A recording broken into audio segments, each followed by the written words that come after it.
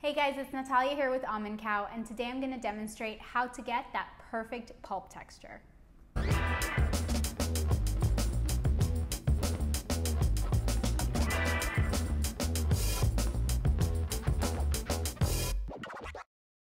Getting that perfect pulp texture is way easier than you think.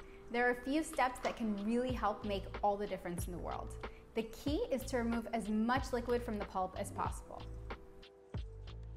To do that, once you've finished making your milk, stand the top of the Almond Cow with the filter basket still attached in the collector cup and let it drain for a few minutes.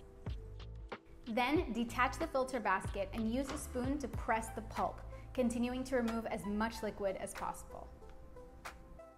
And there you have it. From here, you can eat it as is. It's what we like to call pulp meal. You can use it in recipes. We have tons of options on our website. You can turn it into granola, you can turn it into flour and use it in other recipes. The possibilities really are endless. Head to our website to check out our recipes.